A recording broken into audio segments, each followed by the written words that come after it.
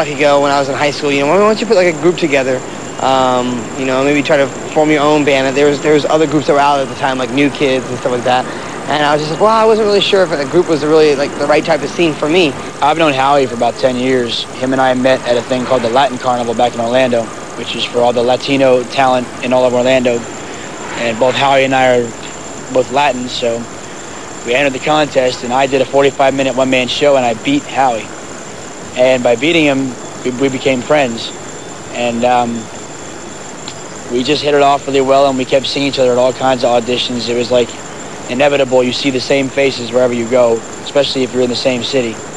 And then we kept seeing Nick, and the three of us kind of vibed, and we became really good friends.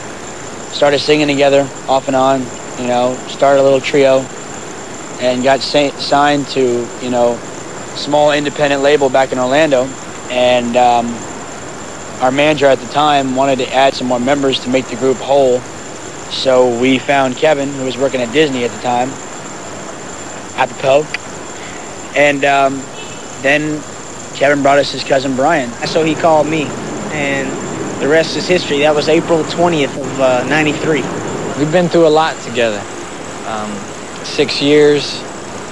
Nick was 13. When we first got started, he was this tall. Now he's this big, almost bigger than I am. Being the fact that I grew up, with them from the age 13 and up, it's been just, there's so many things that I guess, a teenager can go through, and they've been there for me. And, we fight like brothers. We're basically, that's what we are. And I think that's one of the reasons why we're so tight. And, Kevin says it to this day, destiny brought us together.